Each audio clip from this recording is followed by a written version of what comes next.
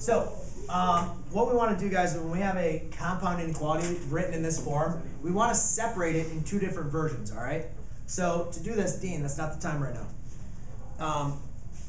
What we're going to do, guys, is we're going to separate this into two inequalities. Now, how can you do that? Well, what we did is I wrote this as a combination of one. So one way to solve this is to separate them. So what I can do is I can cover up the first one, and then I have the inequality, -2 is less than or equal to x minus 3.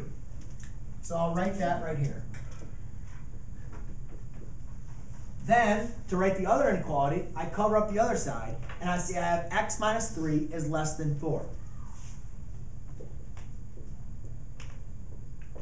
So does everybody see what I did? So now, this is kind of like your basics, what you guys need to remember from now on. If you have a problem, because I'm going to show you a different version that might be a different version of solving this, but you guys can always revert back to this method. Separate it into two inequalities, and then what we'll do is just solve it for x. So I added 3 to both sides. -1 is less than or equal to x. Added 3, x is less than 7. Everybody get it? Now I just need to graph both of these. One thing you guys can tell is when your inequality signs are going in the same direction, it's going to be an and statement, and you guys will see why it's going to be an and statement.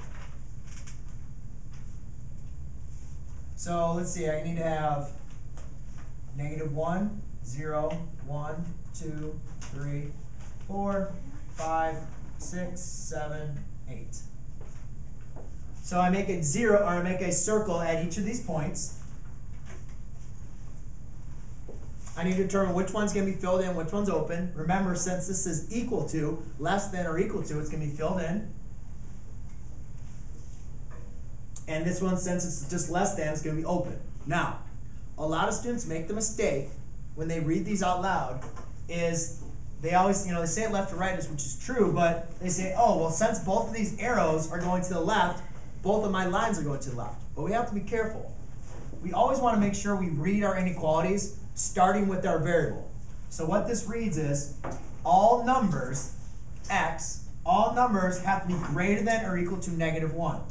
So if I pick the numbers to the right or to the left, which ones are going to be greater than my -1? The one to the right. And it's going to be all the numbers to the right. So you can say like all those numbers go in that direction, right? Then you look at this one. All numbers less than 7. Well, that's going to be obviously the numbers going in the other direction.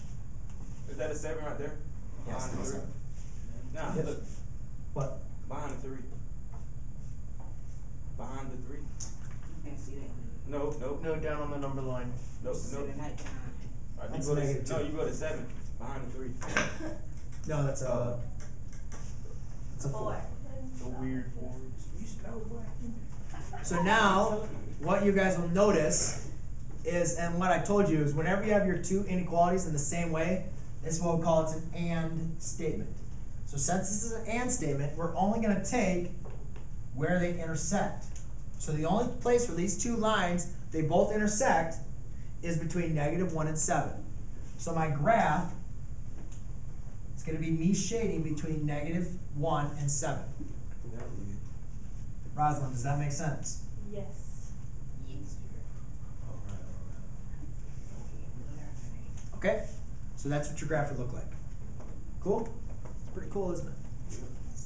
It's amazing. So you guys want